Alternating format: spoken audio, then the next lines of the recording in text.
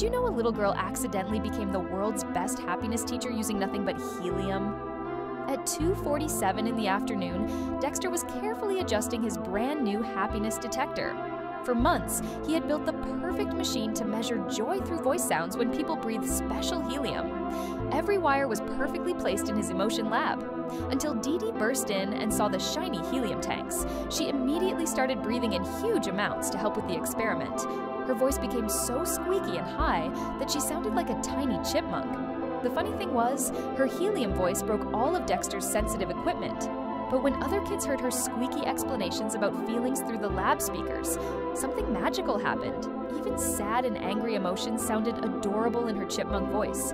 Children started laughing and learning about feelings at the same time. Dexter's happiness meter went completely crazy as kids giggled uncontrollably. He realized Dee Dee had accidentally discovered the perfect way to teach emotions through pure silliness.